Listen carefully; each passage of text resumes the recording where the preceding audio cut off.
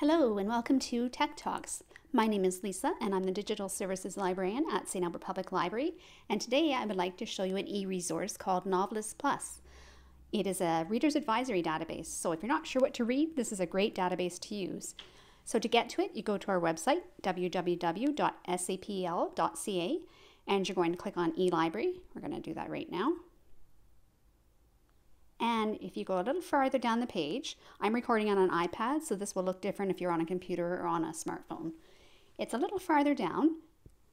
Now you can notice, you'll see there are two of them, NoveList Plus and NoveList K-8.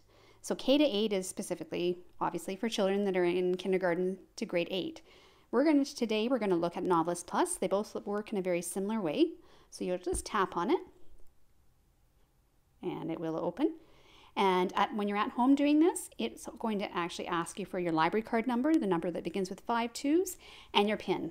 Because I'm already signed in, it isn't asking me for that. So this is what you see when you first open up NoveList.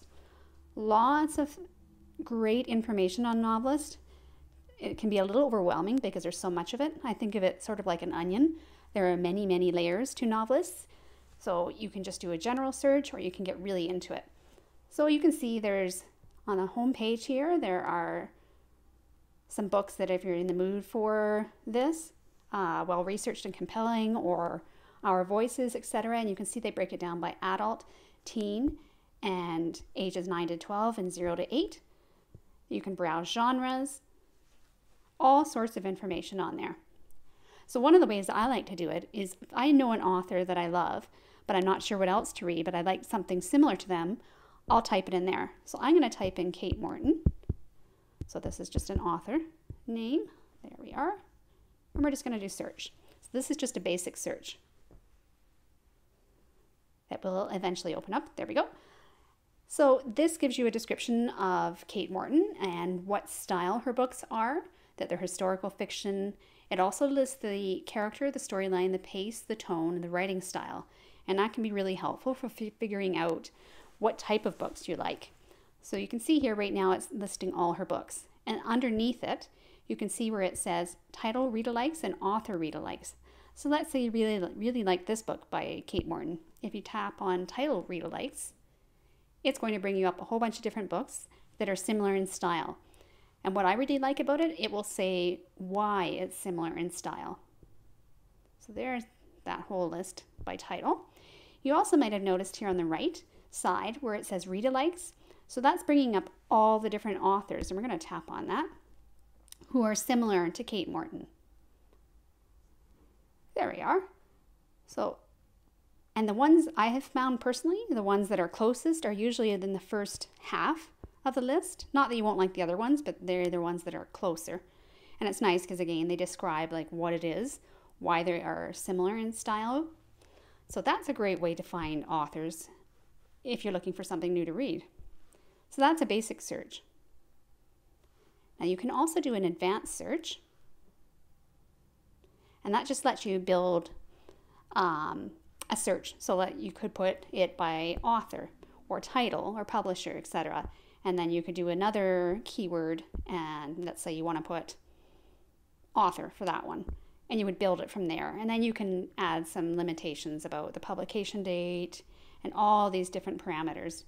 I don't tend to use this one as much, but it doesn't mean that it isn't good. So let's go back home. So let's see what else we can find on here. So NoveList is really great because if you're not sure how to do it, it has a how do I. So how do I find read-alikes? So if we tap on that, that's going to bring up a help site. And this will walk you through how to find read-alikes, which is what we're doing today. And they have a little video on there of how to do it. So lots of great things under that how do I. Browse by is one that I really like to use. So if I want to browse by, let's say, mystery, I can tap on genre. And that's going to bring up all different genres. And again, you can see it breaks it down by audience, so adult, teen, children, etc. And it breaks it down by age for children. So you can scroll through, or if you know what genre you want, you can tap mysteries. And it's sorting what's new and popular in mysteries. So some that are going to be published soon, cozy, historical, and then Let's say you really like historical mysteries, you can tap on View All. So this is more of a browsing. If you're not really sure what you want and you don't want to do a read-alike with an author or a title, this is a way you can look for new things to read just by browsing. So there we go. And then you can filter over here. So let's say I want something that's not the publication date different. I want something that has been published a little more recently.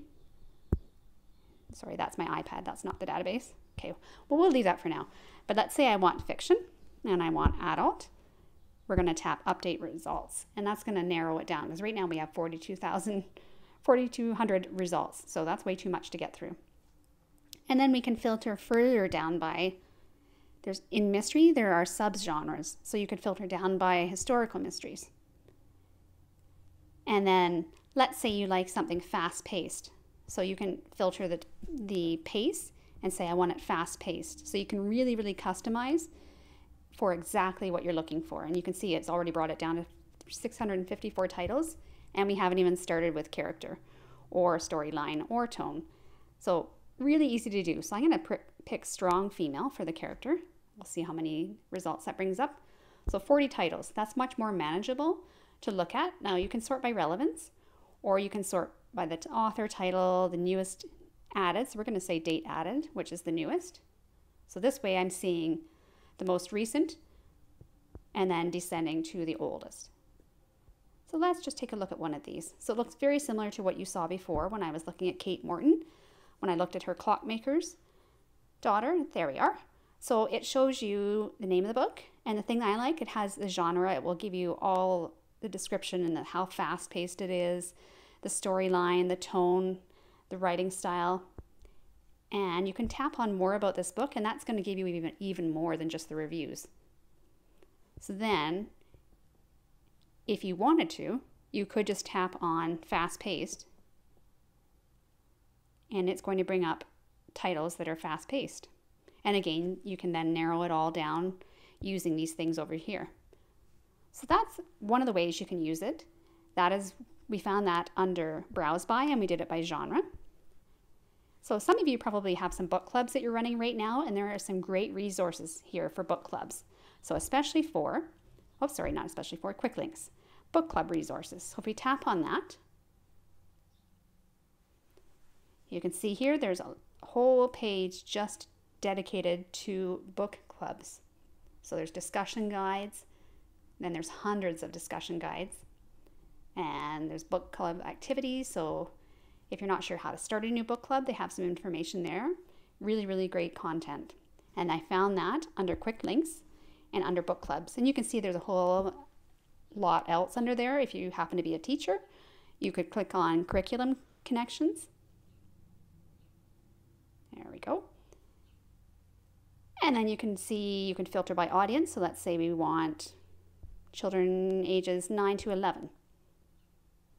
Let's see what article. So these are articles. So this is what's bringing it up. We're going to say we want the cause and effect chain reactions. So this is an article about that. And then they also give books that have whatever you selected. In this case, it was action and reaction. So really great content to use for teachers.